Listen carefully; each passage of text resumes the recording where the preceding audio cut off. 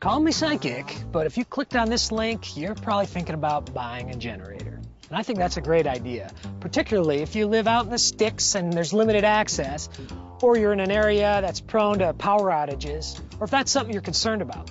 Also, if you have a family member who has a health condition that might require like a dialysis machine or a heart monitor, it's really a great idea.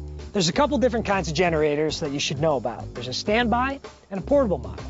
Now, the standby is an alternative permanent source of energy for your home. It's hardwired and it runs on propane and natural gas.